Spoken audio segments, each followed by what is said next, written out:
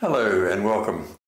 The Victoria Cross is Britain's highest military medal awarded for valour and courage in the presence of the enemy. It was introduced by Queen Victoria on the 29th of January 1856. It is surprising that, despite numerous heroics of the pilots of the Royal Air Force Fighter Command in the Second World War, only one pilot was awarded with the Victoria Cross, Flight Lieutenant James Brindley Nicolson. His action had been witnessed by people on the ground. To be heroically brave is not enough. It has to be witnessed. Evidence is that 21 VCs were awarded to RAF crew of mostly bomber squadrons in World War II. James Brindley Nicolson was born in 1917 in London. In 1936 he joined the Royal Air Force, and in 1940 he was transferred to 249 Fighter Squadron as Flight Commander, where he fought in the Battle of Britain. Around midday on the 16th of August 1940, the Luftwaffe made two attacks on England, one in the east, where the main combat took place over Kent, and another formation headed over Sussex and Hampshire. At 12:30, British radar stations detected a big German formation heading towards Portsmouth. The Luftwaffe sent over 100 Stuka bombers, covered by more than 200 Me-109s and 54 Messerschmitt 110s. The RAF sent 5 Hurricane squadrons and 1 Spitfire squadron to repel the attack. In total, 70 fighter aircraft. The targets were RAF bases in Tangmere, Gosport, HMS Daedalus, a Fleet Air Arm base, and Ventnor radar station.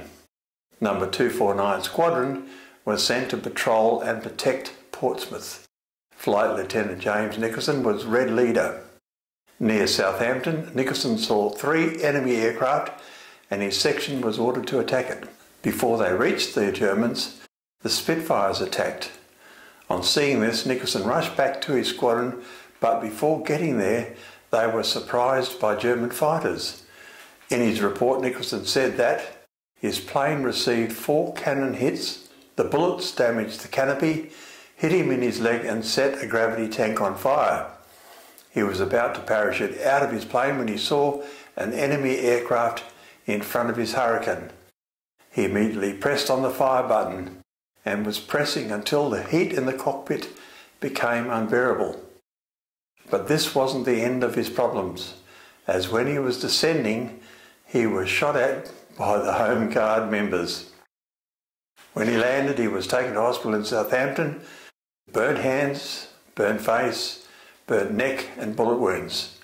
For many years it was thought that Nicolson had been fighting with the Bf-110, although it could have been a Me-109. The citation to his ward, printed on the 15th of November 1940, assumed that he shot down the enemy aircraft, although he didn't mention shooting down anything in his combat report. Nicolson received his Victoria Cross on the 25th of November 1940, but he was very modest about his award, and it took some time before he decided to attach the ribbon to his uniform. In March 1942, he left England and went to India, still serving in the RAF.